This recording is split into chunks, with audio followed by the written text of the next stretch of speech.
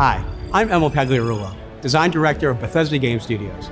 We're very excited to offer you this exclusive look at Starfield and the exciting universe we've created, which is an area of our solar system we call the Settled Systems. Our game is set in the year 2330, in a relatively small pocket of the Milky Way, in an area that extends outward from our solar system for approximately 50 light years.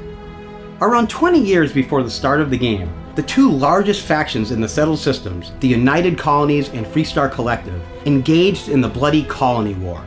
Today, the major factions enjoy an uneasy peace, but the Settled Systems is still pretty dangerous.